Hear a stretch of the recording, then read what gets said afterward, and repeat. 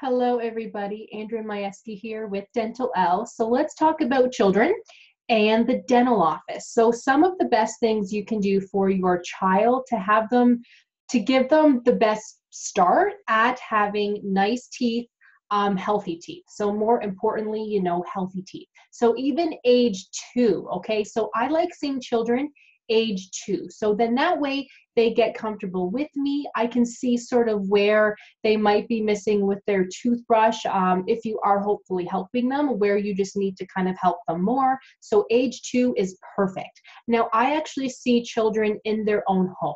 So that way they're as comfortable as possible. They don't have to feel like they're going to a doctor's office to be examined, because nobody likes that. I don't even like that.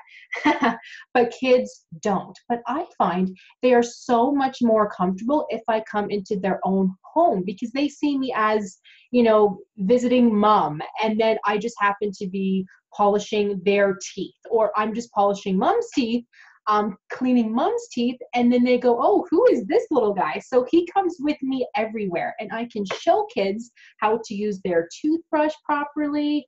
They always love seeing his teeth and going, oh, he has a little spot there, let me just brush that off, so they just love that. But yeah, actually his teeth are kind of dirty in some spots actually, but so they love him, and that helps too, because when I come, I bring him, plus I have a toy box and stickers. So kids love that. And the nice thing too is, they get used to having somebody look at their teeth. Age 2, I probably can't look too much, but I can at the very least show them this, show them how to use their toothbrush, and then I will give them a toothbrush, and then they can show me on their teeth, and then I can kind of have a look around, top and bottom.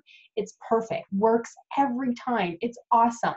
And kids have a lot less dental anxiety now because I come to them. And then when they're old enough to understand that sometimes they have to go to an actual dental office to get work done, they're old enough to be like, okay, well, there's nothing to worry about. I had the dental office come to me. Now I have to go to them. That's okay, because I can fix. I focus on prevention. So I like to prevent cavities from happening, obviously, but things do happen. So, kids aren't always able to, like brush properly, and parents help them, but it can be tricky. So if a cavity happens, I can actually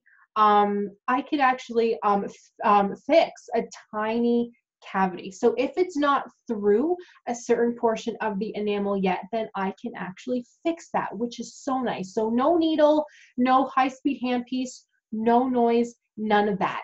Because I became a restorative dental hygienist about 4 years ago. It doesn't seem to be as popular in Ontario, but that allows me to fix small cavities. So how do I do it is I have this little liquid, which I thought I brought with me, but I brought a toothpaste instead, so I don't know what I was thinking. But I do have a little liquid that I put a drop. So let's say they have a cavity here. So I put a drop on the tooth, let it sit for about 60 seconds, and then that's it. That will actually kill that cavity that is over here, or, here, there, anywhere, if it's tiny enough, okay? So that's the key. It does actually help to take out that cavity, kill it, and then seal it up. So it's perfect. The only thing is, it does turn that area black. So what I can do too is I will put a thin tooth-colored filling material over top, but it's not perfect. It doesn't cover everything because it's meant to be temporary, because it is for children, because children can't sit still, right? Right, you guys? So imagine me trying to do a filling on a 2-year-old. I have like 30 seconds, that's it. So the type of product that I use literally takes 30 seconds. I just mix it up.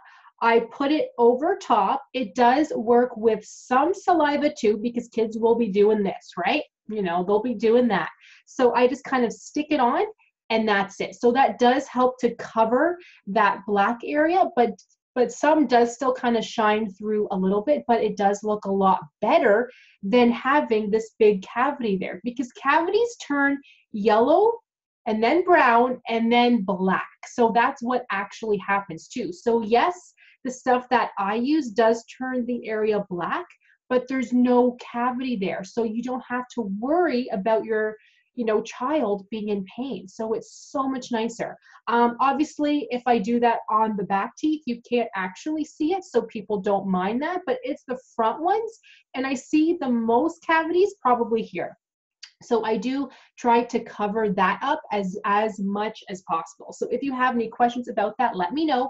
But so, as I said, I do focus on prevention, but if your child does get a cavity, then I can do that. No needle, no high-speed handpiece, no noise, no nothing. So let me know if you guys have any questions.